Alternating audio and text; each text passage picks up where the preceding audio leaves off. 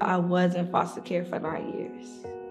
It's very sad knowing that you don't have your real family there to hold you and say they love you and all of that.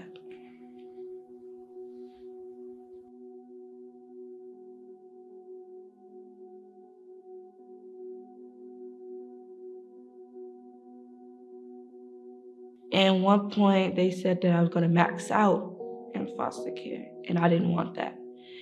So that's when Miss Chelsea came along and told me that she's with the agency that helps kids to get adopted.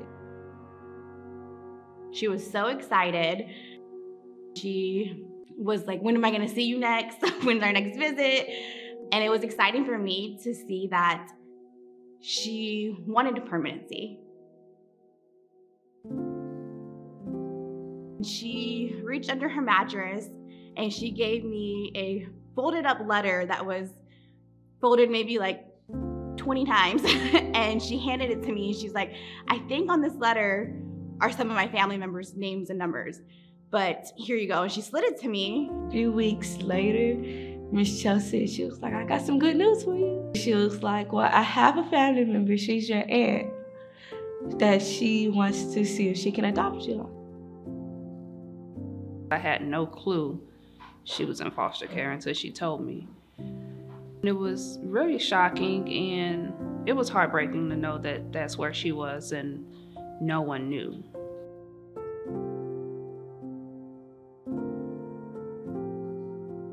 I was always to myself, but when I got around my mom and the rest of my family, I started opening up, actually talking to people, not being sad. I feel strong.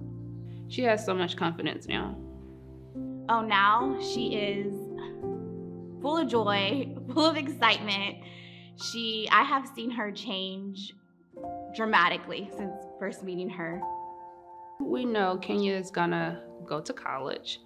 She wants to be a veterinarian. I know I'm gonna be a veterinarian because I have people by my side who's gonna help me. My adoption has changed my life a lot.